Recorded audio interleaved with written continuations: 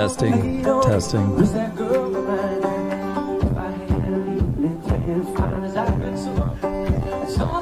Legends ultimate. Our community, and you know, also affects the world, because yeah, there's a lot of people suffering from bad drug regulation policies because of that. I think this is going to be a good conversation between David and then Robert and Alana, who have a lot to say about this. So. Excellent. David, handing it over. Thank you very much. I'm doing double duty, so welcome everybody. Happy to chair this session. I'll add a little bit of flavor too, but we've got some great minds here, and I want to be a little bit interactive because you all have stories to tell as well about people who have suffered the consequences of legalization. I'd like to come out of it with some hope at the end, but this session will be a little heavier than the last one, but looking forward to the conversation. I'm going to ask each of our panelists, just before we get into the question, just to give a little introduction of themselves. I know they're well known to many, but some folks are here for the first time. So even in the back, we've got some incredible brains here in the cannabis sector. We've got just tremendous experience here on the stage, and we should really take advantage of it. So I'm going to ask each of you, Nana, maybe you can go first and give a little bit of an introduction before we go straight to the question. Thank you. Yeah, thanks, David. Nice to see everyone here. It's my first Unicorn Music Festival, so I'm really excited to be here. My name's Alana Davis. I have a family farm in Duncan on Vancouver Island. So we're here for a long drive, and it's been awesome. First time in the Kootenays. And so my family farm is an outdoor cultivation and recently processing facility where we cultivate and process our product into live rosin. And we also are moving into the cannabis tourism sector with a bed and breakfast, private lake on our farm. Not as big as nice as this one here, but pretty good, I will say. And so also with the element of cannabis tours and eventually a farm gate store and hopefully general store, dab lounge, the whole nine. So I'm really excited to chat about this as kind of a unique perspective, I guess. A lot of you are legacy growers and makers, and I am, in fact, not that. I am a lifelong consumer and enjoyer of cannabis, and it's a passion of mine. But my journey in cannabis began at legalization, and so it's a bit of an interesting perspective, hopefully, to bring to the table, and we'll chat about that soon. Thank you. I'm Rob Laurie at LUCEM Law Corporation. First, let me start by saying it's an absolute honor to be in the Kootenays. So thank you for making me feel so welcome, and a real honor to be up here talking about important issues as the impacts of legalization. Well, I guess for me, my interaction with cannabis was quite unique. My younger brother's best friend was Seth Rogen's dealer for 7.5 years. And so for me, I wanted to go to law school because I saw people that were going to jail for a plant and medicine. And to me, that just seemed very absurd. So fast forward, 30 years, I run a legal practice where I pretty much exclusively deal in issues involving cannabis, psychedelics, and more recently, First Nations and Indigenous issues surrounding cannabis. So it's been an interesting ride, and I'm excited to share my thoughts as we progress this dialogue. And I'll turn it back over to David. Thanks very much, Rob. Great panel. Thanks for and I just congrats to you on your operation on the island. It is like the poster child of cannabis tourism in Canada. So just kudos to you. It's just encourage everybody to look that up and try and experience that. Okay, so the topic, as we said, the consequences of legalization of cannabis in Canada. We all know people, many of us are affected. I think we all are having some level of PTSD with regards to how things have gone over the past 5 years. So it's not a bad time to take a look. 5 years into legalization coming up in October. There's a lot going on. And as I said earlier, I do want to make sure we get into the crowd today. Before we get to the question with the panel, are there any police officers here? Anyone from law enforcement? The Law Society? No enforcement agencies? All right, great. I had to do that disclaimer for Rob. Rob is a lawyer, so he's not dispensing legal advice, but he is here to help. So if you have hypothetical questions or theories or practical things, you can ask those questions here as well. And we're really thankful for that, Rob. Appreciate it and all your advocacy that you've done. Okay, maybe... Alana, you'll have an interesting take on it because you came in with legalization. So I'll start with Rob first. And maybe, Rob, you can give us some examples or some personal experiences of how the legalization of cannabis maybe has affected you personally, people you've known and had real consequences on their life. Thank you. Well, I think the greater consequences that impacted people were certainly before legalization. I mean, the one great thing about legalization is people aren't going to jail at the same frequency. You're not seeing the Ministry of Children and Family Development removing children from their families because of cannabis. So, you know, in many ways, I was in Mexico City last year, and there's a square little area that's called a cannabis amnesty, and it's the only place you can consume cannabis without any kind of repercussions or consequences. And I proudly smoke weed pretty much anywhere I go, but Mexico City, you know, being a big gringo downtown, not the best idea. So what's great about legalization, at least, is in Canada, you can be open and transparent. You can access materials and cannabis that's, you know, safe, regulated, trusted dosages, so that's all good. But I think what has failed us tremendously is, and John Conroy, if he was here, and you know, sadly, Mr. Conroy's had health issues, so he's not here, but his take has always been that we got to legalization because of reasonable, dignified patient access. And with the passage and legalization of cannabis, it almost seems like dignified patient rights and legal access in that regard went out the window.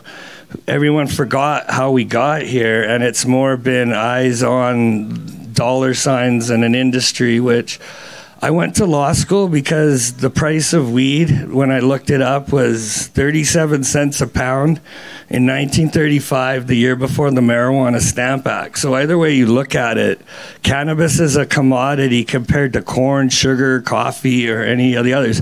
It's so grossly overvalued. So that, I think, has been a wake-up call to most people that the margins in legal cannabis are not forgiving like they were in the old days. And, you know, having had friends that were large-scale growers, like 8,000 lights, some of my friends managed, and in the old days, you were really making a killing on just mediocre weed that would double in value across the border. And then with the exchange rate, there'd be an extra 15, 20% based on the value. And I mean, now those are, I would say, the golden days of cannabis, of like, you know, when the money just was there. But shifting forward in legalization, you really need to know what you're doing because the margins are not forgiving. The competition is so abundant, and you know, how do you differentiate one pile of green product from another pile of green product, which is very hard to create a market. So it's been tough seeing people with all the best intentions, and Alana can speak more to this, but there's been families and business partners that have gone all in the legal market with faith that this is going to be right, and it hasn't. There's been more people I've seen coming out of the hills disappointed they haven't found gold than there have been who've struck it in the big industries. So you know, I think the best days of the legal cannabis industry hopefully are still ahead of us, but there's a lot of work to get there. And I don't know, for me as a lawyer, there really hasn't been a bad day in cannabis, because it's really been a revolving door of an opportunity to deal with, you know, interesting problems across a spectrum of issues. And for a professional like me, I couldn't be more honored and appreciative to be in a place where I get to do this type of work every day. So on that note, let me hand it over to Lana. I certainly hope the best days are yet to come. I have a bit of a different perspective, because legalizing cannabis allowed me to pinpoint the passion that I was searching for the beginning of my life. I always wondered what it is I want to do with my life. I knew I wanted to work for myself and, you know, figure out a way to build my own path. And it was not until cannabis became on the horizon where I realized that that was something that was actually even a possibility. And so when my dad decided to go down the path of creating a cannabis farm, I thought it was a pipe dream, but here we are, and we've been managed to actually get across the line and get licensed and bring our brand to market. And throughout that process, I came clean about smoking weed to my parents, and that has created, you know, much more authentic relationship, and, you know, created a sense of connection with me and my parents that maybe didn't exist before, because I was worried that they'd be mad that I was doing something illegal. It turns out they were also doing something illegal, so who knew? But you know, it also allowed people like our grower Ross to not have to hide what he was doing anymore, and be able to not worry, like he said, that his kids are going to get taken away from him because he's got his medical plants growing in his grow. And obviously there are so many businesses that have not been successful, and that's really, really sad. And it's been very challenging to watch this industry. I was a part of one of the bigger businesses at the start, which I say don't hold that against me, because I like to say some of those big businesses are like male cannabis plants, where they don't grow flower for shit, but their seeds can do something amazing sometimes. So I've met some really amazing people that came from those big cannabis brands, because in the beginning, that was the only people who were employers. You know, we all wanted to work in the legal weed industry because we thought that it was going to be this amazing thing. It's all in the open now.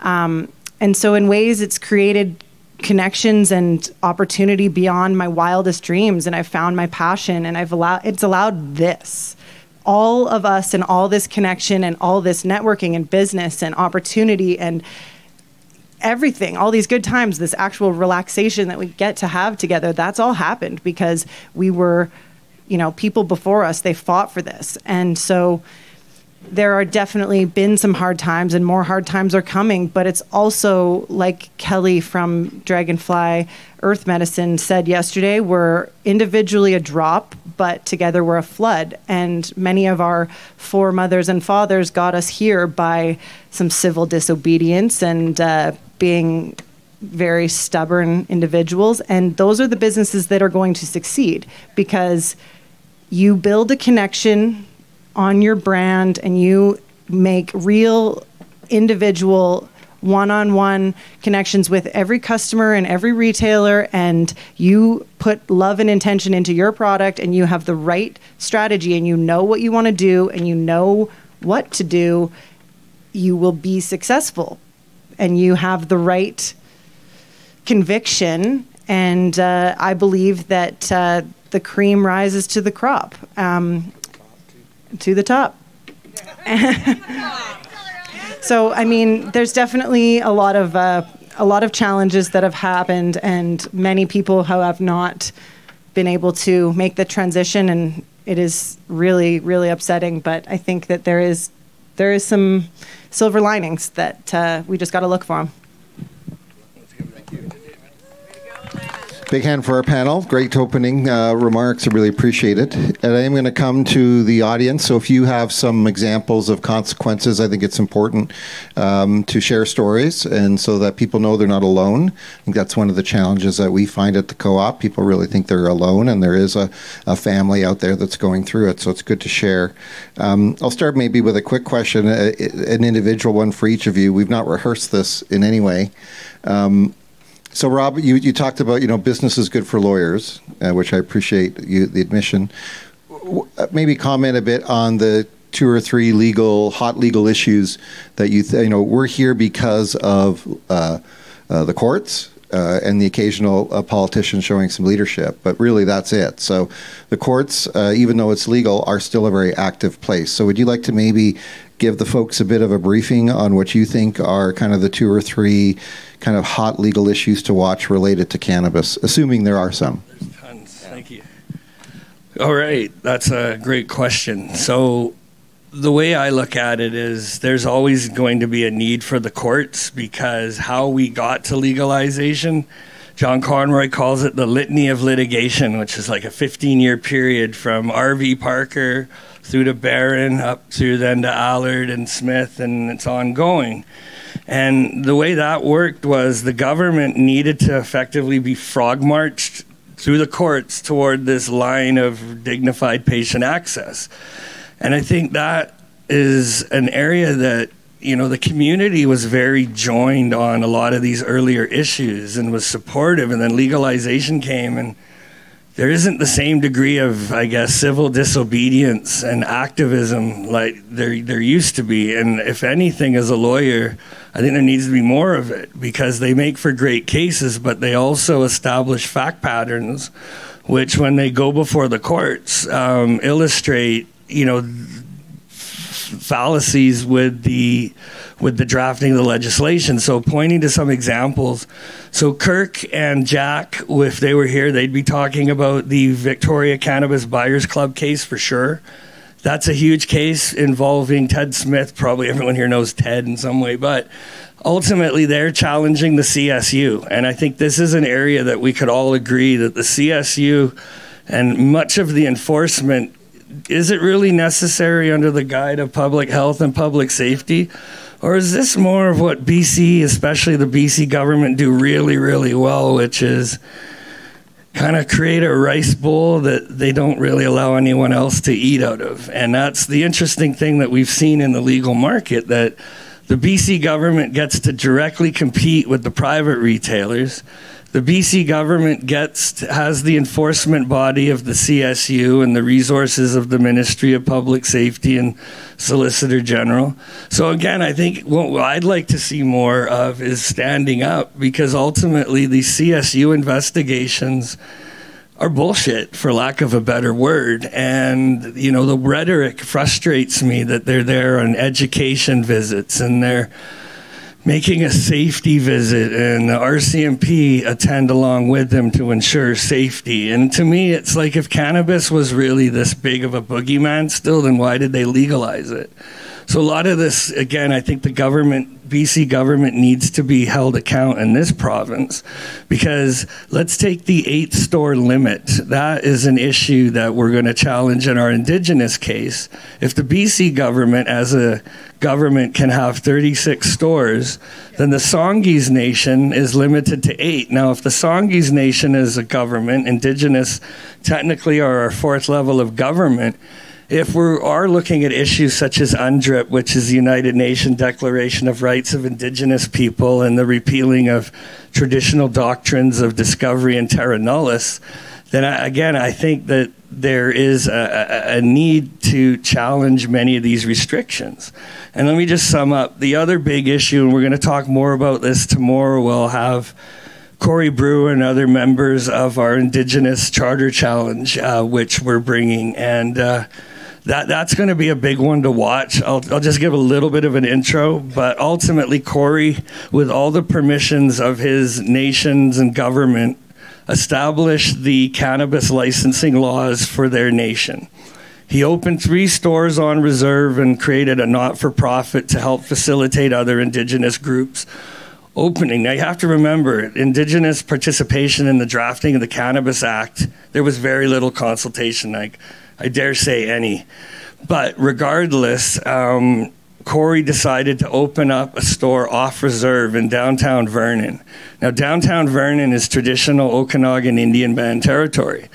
And under the UNDRIP, which Canada implemented UNDRIP federally, and BC is the only province to implement DRIPA provincially, we're literally just running into the government with these arguments to ask the court for a declaration, and B, trying to determine and establish whether or not Aboriginal have what would be called a Section 35 existing Aboriginal right. And Indigenous selling weed out of a shop's a bit of a stretch, but the level that I'm looking at is the definition of cannabis in the Cannabis Act defines cannabis as all phytocannabinoids identical to cannabis, and then you go down 2 lines, regardless of process.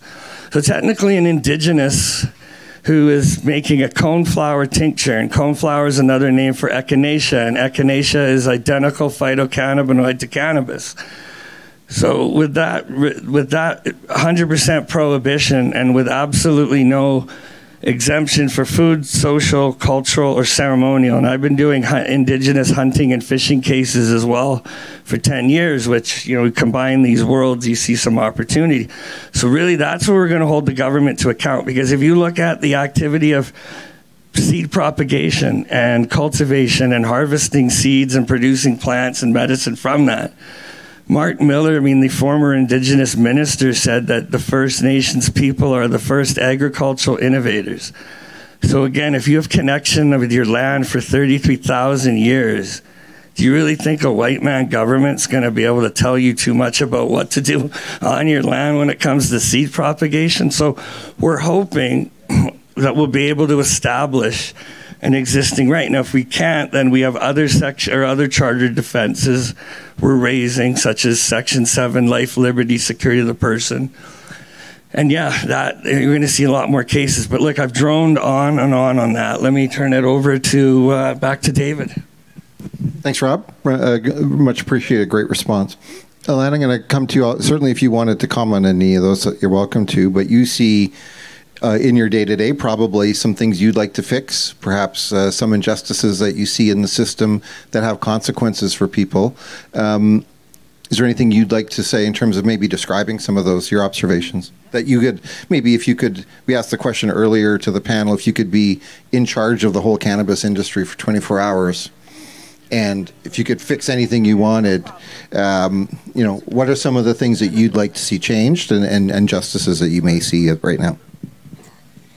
All right. Well, excise tax, provincial markups, provincial listing at all. Let's just see. Packaging and labeling restrictions, promotional restrictions. Edible limitations. Edible limits and also packaging quantity limits are probably like the top just a handful literally out of my brain in 5 seconds. So the most impactful, though, I would say is the provincial markup and excise combined, because, you know... And the direct competition. Is it your turn? No, but the direct competition. Yeah, so the provincial markups, and, you know, I actually disagree with one of the points that you made, because 8 store limits protect small retail chains, because otherwise, look at Alberta. We do not want 800 value buds in BC. I think that we protect our small craft growers and our small homegrown retailers as best as we possibly can. And I think that actually dealing with the BC government is probably one of the most favorable to small independent farms.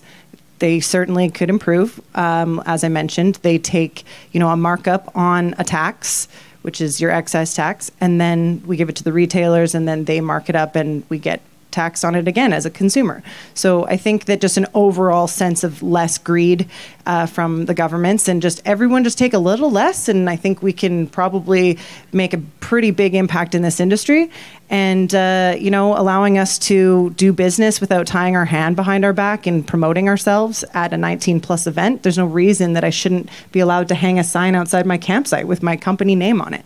this is me showing you where my farm is, but Health Canada doesn't like that. Or sorry, where my campsite is, but Health Canada doesn't like that. So, you know, really the last thing I'll say about really improvements overall is we have 5 years of legalization, and therefore they've got 5 years of data. Why are we still dealing with these consequences of these really fear-based policies and really not in any way data-based policies? And so from both a provincial and a federal level, I think I'd love to see some really truly risk-based analysis on the 5 years of legalization, that the sky did not fall. You know, no one died. Literally, I don't think anyone died. So there's that. And versus many things, pharmaceuticals are probably a pretty big killer in the world. So let's go over there. Excellent. Thank you. Round of applause for our panel. Great answers. Appreciate it. I'm going to check in with the crowd. You know, we're talking about consequences of legalization, and I'm wondering if anyone has any stories they want to share before, or questions that you may want to ask the panels. I've got one or two, but got great opportunity here. Anyone have a question or a comment? Be shy. Ellen? Here, I'll give you the mic. You can say who you are. It's sort of more of a comment than anything else, but I have noticed as a lifelong toker that since legalization, okay, before legalization, let's talk before legalization first. What was normal practice? You go to a joint and you light up. You go to a concert, and you light up a joint. That was normal, right? It was just normal. Every concert, that was just normal. Well, now, if you try the same thing, it's like suddenly there's cannabis police there. What the heck is going on? And it's legal now. Like, it's just, there's been a whole weird culture change, and I don't even know what that's come from. Any ideas? It's regulated. Fear-based policy. It's goofy. Lenny, you want to say a comment on that? I was just saying it's fear-based policy. It's people who have been told that cannabis consumers are bad. They are doing something illegal. You need to protect the world against them. And so therefore now they're like, oh, well, cannabis is legal, but like everyone that has been enforcing it for so long, they still hate us and the concept, and they're still scared, and they still think that it's terrible and evil. And that's really, we are changing it by banding together in associations such as the Craft Cannabis Association of British Columbia, the Retail Cannabis Council of British Columbia, the Craft Cannabis Co-op, all of those groups that, as you know, together drops in a flood. But the thing is, that's the problem, is that we are so fragmented as an industry that people from, you know, the legacy side who are not yet transitioned, or think that people who have transitioned made a big fuck up, they definitely think that. And so they don't want to like band together on the cause to improve. And, you know, sometimes producers against each other may not think that they're on the same side, and so no one's really banding together, and the government's really kind of taking advantage of that disorganization. And so I think that even if you're not necessarily 100% sold on every single thing that an association might be doing, it's still putting your voice towards a greater cause of people who are trying to push change, because me, you know, complaining to my friends on LinkedIn about the problems is really not doing anything. So engaging in those government survey things it seems lame, but you can't not do it. Thanks, Alana. Great points. Kelly, did you want to make a comment? Well, I'm not from British Columbia, but I live here now. I'm from Ontario, and I can tell you that when we were working on legalization in Ottawa, the climate in Ontario and Manitoba, Saskatchewan, Alberta, not so much in Quebec, and then on the eastern coast, like, it was very, very different, and there was very little access. Like, we had maybe 8 dispensaries that were very underground in Toronto, which is like the biggest city in Canada. So there was virtually no access for patients, let alone recreational, unless it was the black market, which was, you know, very fragmented and So it was so when I was working with activists in British Columbia, it was like constantly like, it's different in the rest of the country. Like what you guys are experiencing out here was so. Experiencing going backwards a lot. It feels like that, but for the rest of the country, it's like they don't have the stigma that they used to have. Like my sister was a suburban housewife. She could not smoke cannabis. It was so stigmatized, and it actually helped her in her health. We didn't have legalization back then. Now, people that need cannabis can just go to the store. We didn't have doctors that were giving licenses, not like in this province. So I just, for me personally, British Columbia had a very different experience and continues to have a different experience. But for the rest of the country, I think, we have to be, I am personally thankful that that stigma is now less so. How's that? Mm-hmm. Thanks, Kelly. Much appreciated. Great perspective. Anyone else want to make a comment? And thanks for the question, Ellie. Anyone else want to make a comment on consequences of cannabis legalization? Share a story. I'll come back to you. Rob, you talked a little bit about the Indigenous cases and something to watch, and trying to keep on the theme of the positive consequences. I think, let's not forget about the lack of arrests and the things that you talked about. Craft farmers feel shut out. Medical farmers who want to transition feel shut out. Indigenous people feel shut out. We're all growing on unceded territory. Do you see a potential consequence of legalization, those groups coming together more and collaborating and maybe being a vehicle for something positive in terms of reconciliation?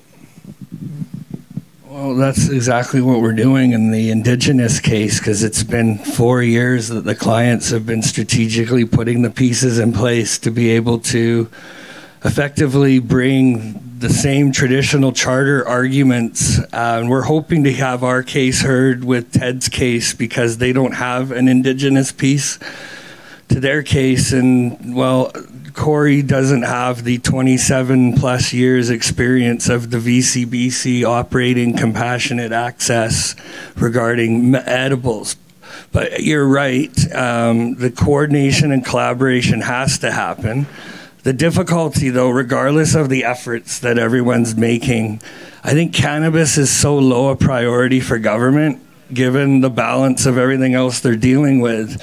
And even just dealing with municipal bylaw issues, unless you're on their ass, for lack of a better word, it's just like they'll invent another reason not to, or something else, or you got another requirement. So, I mean, that's the difficulty, is, I guess, an opportunity to develop some degree of uniformity between municipal standards, because, again, it's like a total patchwork of different rules and regs.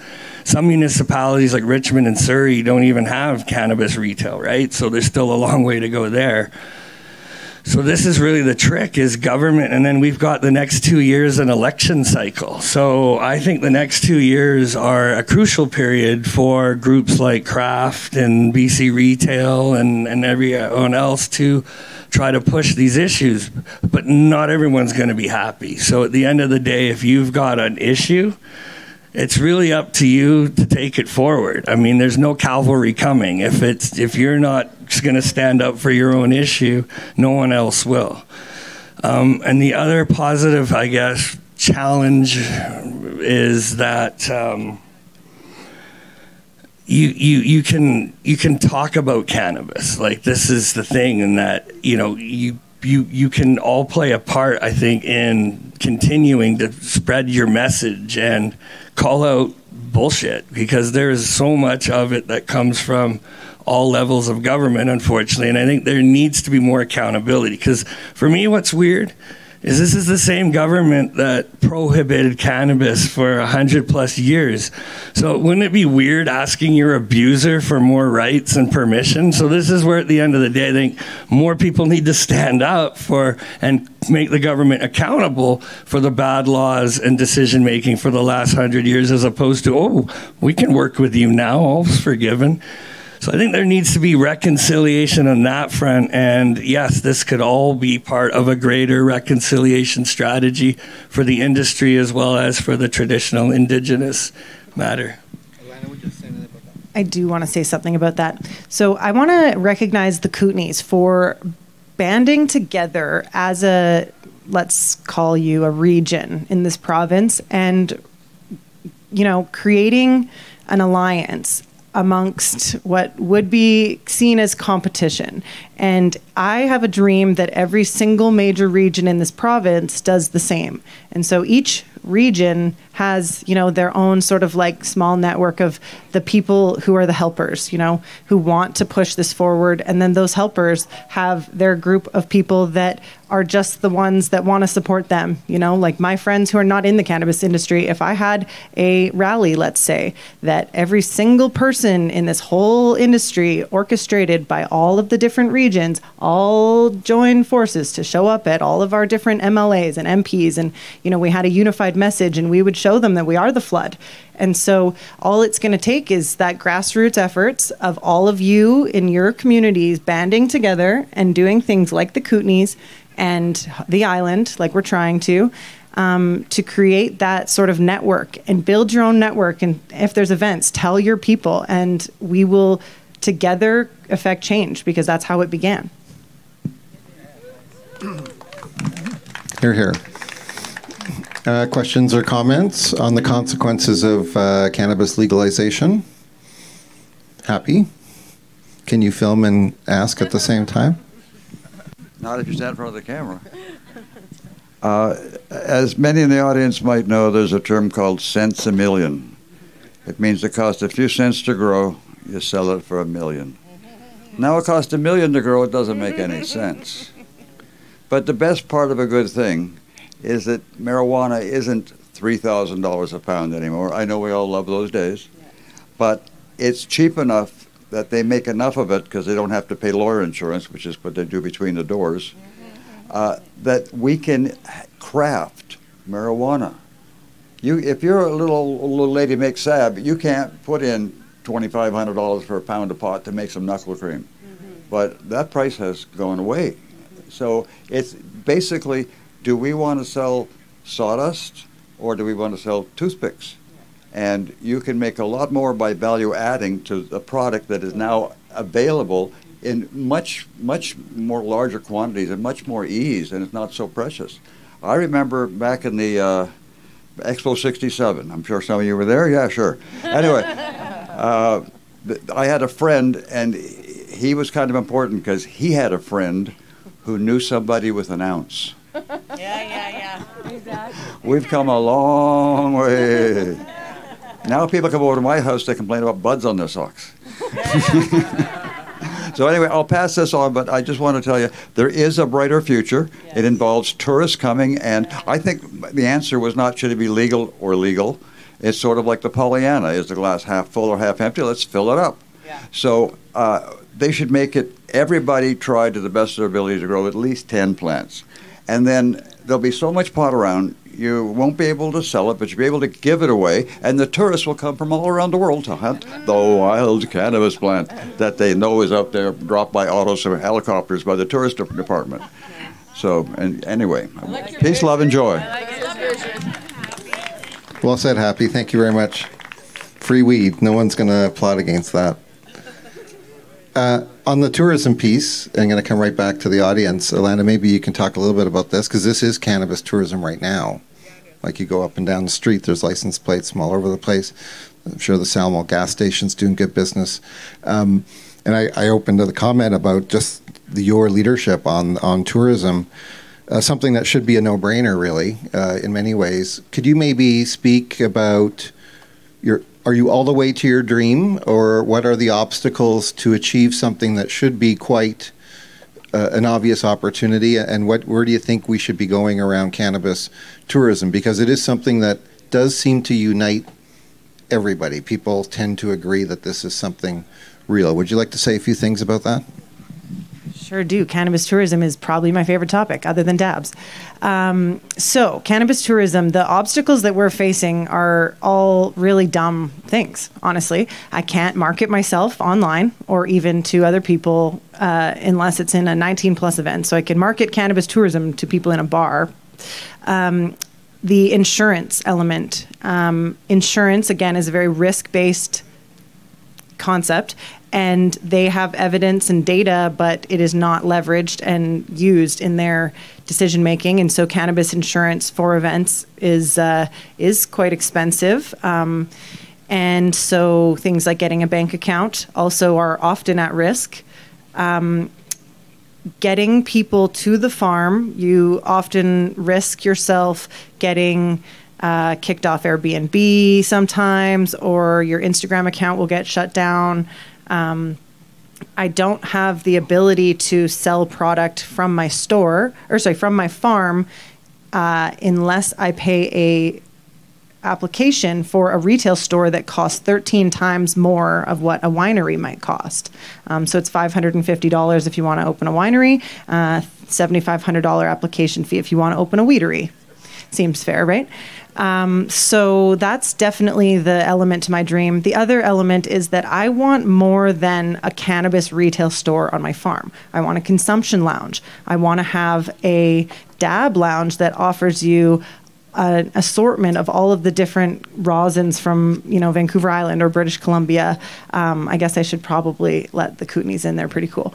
And I want to be able to sell pottery and farm fresh eggs and vegetables alongside my cannabis, and I want to be able to have infused coffees and cheesecakes that are fresh food, and I want to be able to have people consume my vegetables and my cannabis on my farm, and I want to be considered agriculture. I want to be a farm stand. I want the government regulations to allow me to do that and talk about it. Seems crazy, right?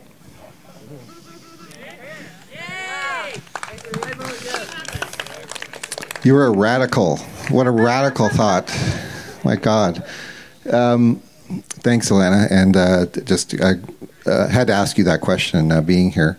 Any other comments people want to share? I'm going to wind down and maybe ask one or two more. But again, anyone want to share stories, consequences of legalization? Right in the back, sir. I'll come to you. If you can just say your name and fire away. Hi, I'm Jeff. Does anybody else notice a shit ton of litter everywhere? Parks, trails, school grounds.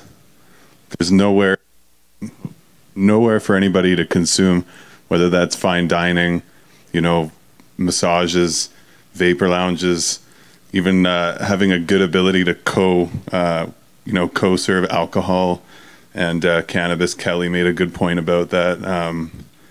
It's a no-brainer. I mean, people that don't even like cannabis will think it's a good idea because then it's out of their sight, away from the stratas, away from parks, away from places you can't smoke. But, just why isn't it a thing? Like, why do we always have to go to the underground? Why can't there be licensed, insurable establishments where you can put up on billboards a 19-plus event like, concerts and events at bars? But, I mean, litter, there's a shit ton of it. There's a shit ton of stuff we can do with, pardon my language, but it just, like, I love nature and I love trails. Like, we have a ton of trails in Coquitlam where I'm from, and like cannabis litter is everywhere. And even we clean up the trail, less than a week later, there's more packaging, and then there's more packaging and joint tubes and Mylar, and it's crazy. Like, it just like blows my mind that the government is just ignoring that side of it. Thank you for bringing that up. That's a great point. I hear that all the time. It just makes no sense. Rob, I'm going to ask Rob one more question while we've got the lawyer here about medical access. The government keeps asking about this. The consultation paper, they ask about medical access. They seem to be finding ways to restrict it. We're seeing examples where people had rights and then they lost them. Rights that they thought they were always going to have. Do you see any scenario whereby medical access rights are ever rolled back in Canada, or do you see any scenario where a future government could even roll back some of the elements of cannabis legalization? Well, thank you. Before I answer that question, you have to remember that cannabis is still very illegal internationally and under convention, and the banking, accounting, and financing is until that gets repealed and dialed back by the U.S. government that led for effectively the international implementation of the Controlled Drugs and Substances Framework, or else we're limited. I mean, you were limited really to cannabis for scientific research and medical purposes. So trying to do all of these things until those important pieces are changed will be very difficult, which means our governments at all levels, their hands are tied in what they can and can't do. So answering more to your question, which remind me it, please. Are the medical rules? Yes. Well, an interesting conversation I've had with the conservatives that have reached out to me is they say, well, what should we do? And I've like, why don't you give the provinces retail? Because at the end of the day, Section 9213 is provincial trade and industry. Section 91 is the medical program. So a strategy that I would not be surprised is the feds continue to manage the medical system, thereby dumping the cost of the administration and the enforcement and all of that other good stuff down on the provinces so they don't have to worry about it anymore. But there is a big risk that patient access rights are being attempted to be curtailed and clipped back. I mean, I was very surprised with the Tobago decision, for example, that it was Tobago that was decided that they didn't have a right to home access, right? Yeah. And it was Quebec, yeah. Okay, yeah, no, that's right. So Quebec, and which I was surprised that given the jurisprudence and the clarity and the instruction from the Supreme Court from that litany of litigation, as Conroy calls it, that the Quebec courts came to that decision.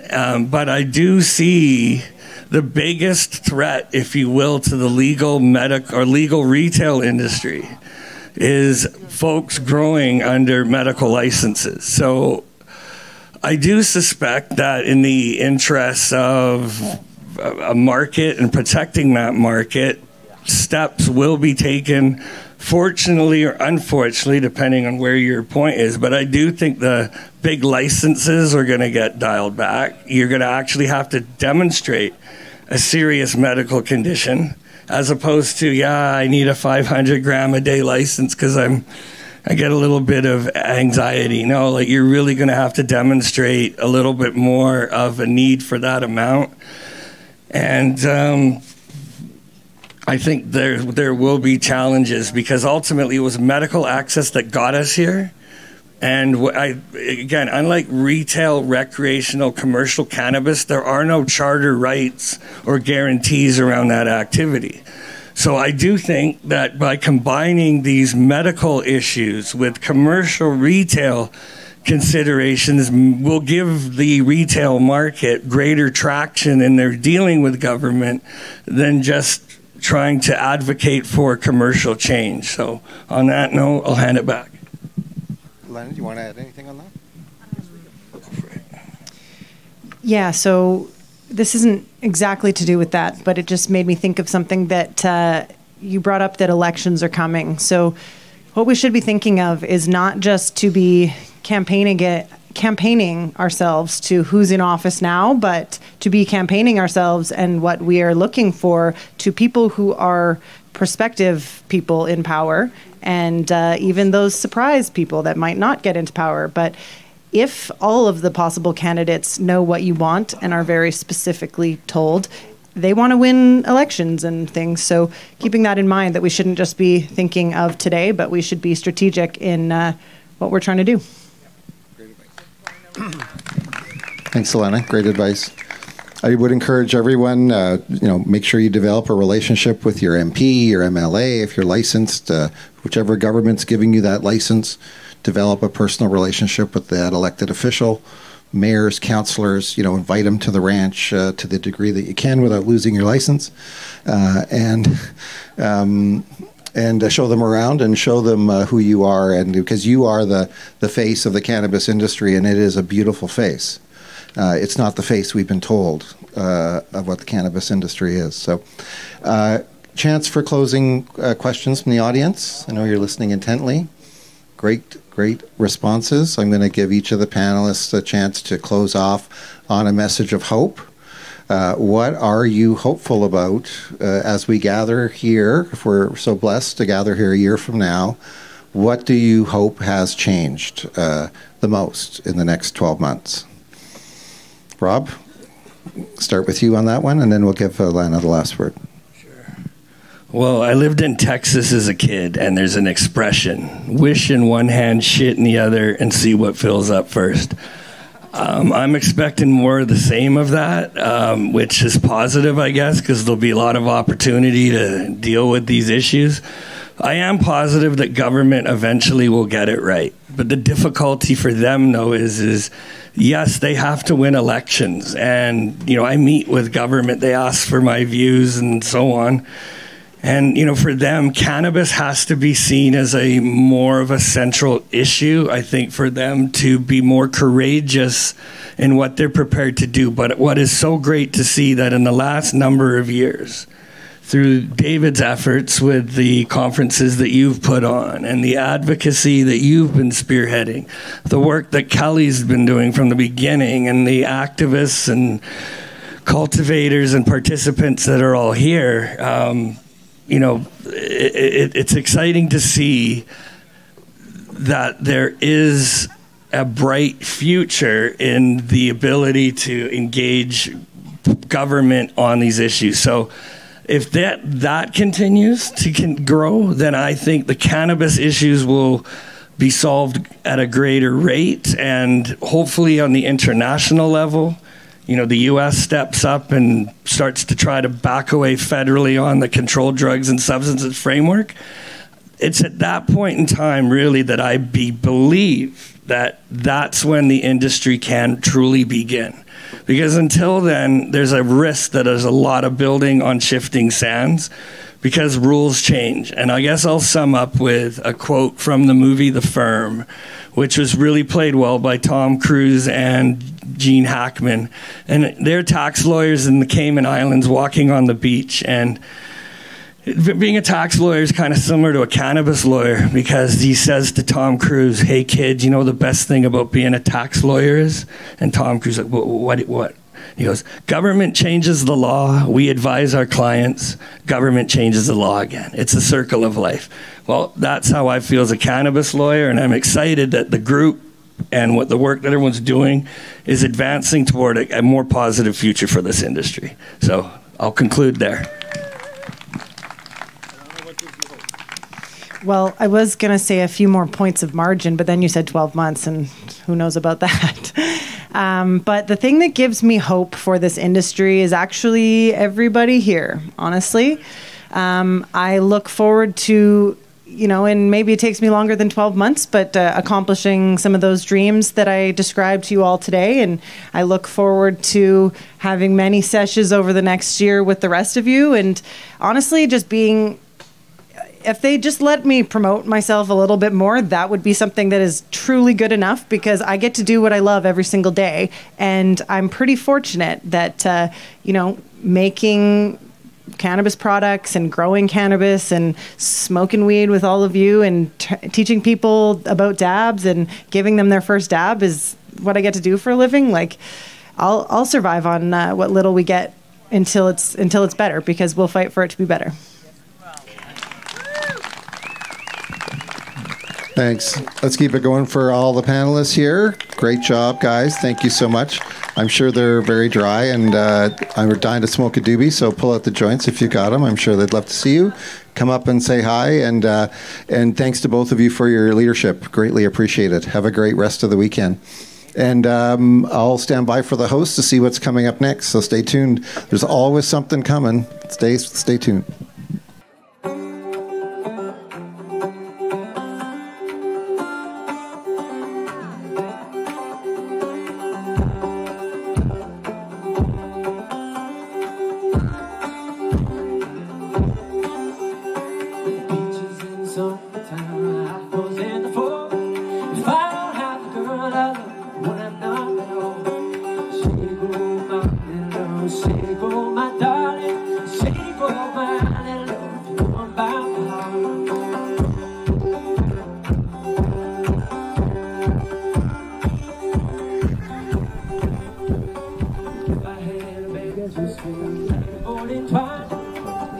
Testing, testing.